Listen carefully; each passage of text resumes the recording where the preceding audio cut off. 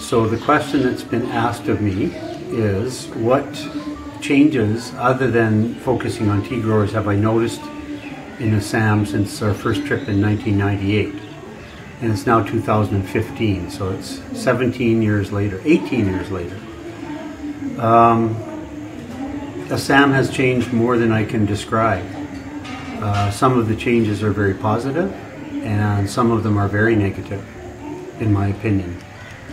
The positive changes include a higher standard of living for some of the poorer people that have developed more of an economic background and more ability to make some money, including our tea growers.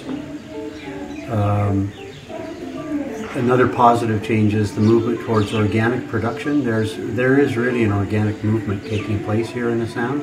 It's well underway and it can't be stopped now.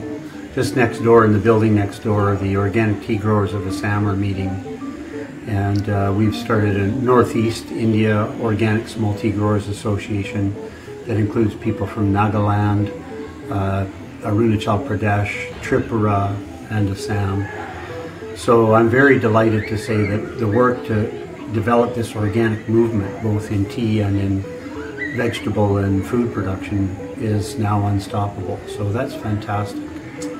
Another great change that I've seen is the movement towards the recognition of the dangers of genetically modified food, and genetically modified rice in particular, and the development of seed banks. One just down the road at Jorhat here, the first major living seed bank for preserving the rice varieties in Assam.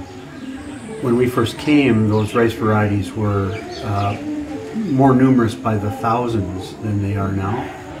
So I guess that would be on the loss side. Thousands of varieties of rice are disappearing as the multinational government global partnership pushes to create monoculture and hybrid and genetically modified foods.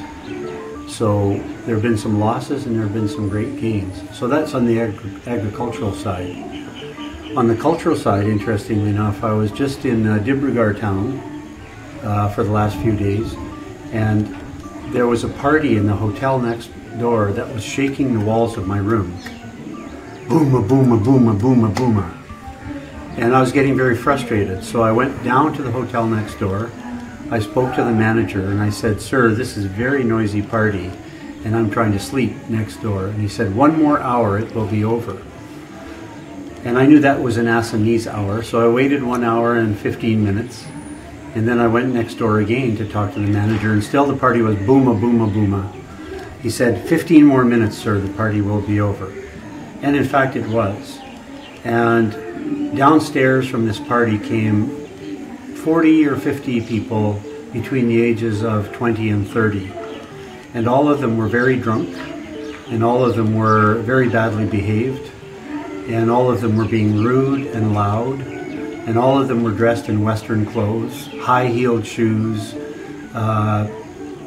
trendy clothes, and all of them were behaving like rude, drunk people all over the world behave.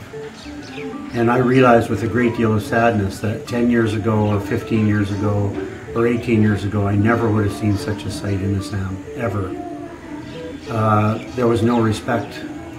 I watched the hotel attendants, the older gentlemen, look with great sadness at this group of drunken young people who then climbed into their new shiny cars and went off to their individualistic, capitalistic, materialistic lives. And I felt an incredible wave of sadness that there's a belief in Assam these days that economic growth is everything. And it's coming at the cost of the loss of traditional community values, traditional moral values, traditional village values, and the collective energy of the society that I used to know here. And I feel just a great deal of sadness about that. And that is perhaps the biggest negative cultural change that I'm seeing. So I don't want to say that everything is negative, but the momentum for this individualistic, capitalistic, greedy society, that is also unstoppable here in Assam. So on the one hand, we have these movements towards environmental sanity, sustainability, and preservation. And on the other hand, we have this headlong rush towards the destruction of this culture. And they're in competition now, like they are in my country too. Those forces are in competition. And it's very tragic for me to experience that. So that would be some of the biggest changes that I've seen.